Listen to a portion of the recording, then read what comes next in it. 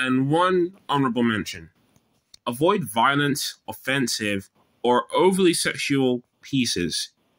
If you are auditioning for a show, a monologue is very much a job interview.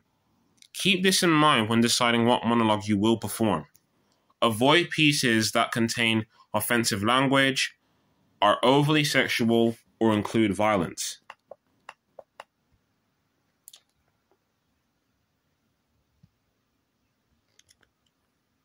Secondly, stay away from trendy or popular monologues.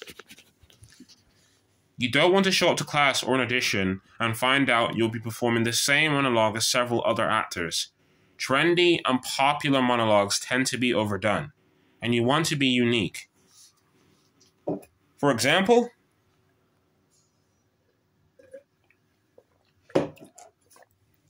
you might want to stay away from performing a popular monologue from a recent movie or play.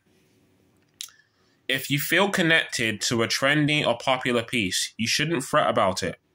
Go ahead and perform the monologue confidently.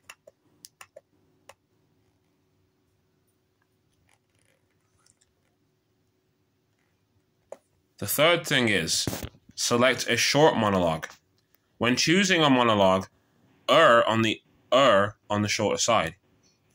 You might be allotted 3 minutes for your performance, but don't feel pressured to fill every second of your time slot. For example, you can choose a 2-minute monologue or two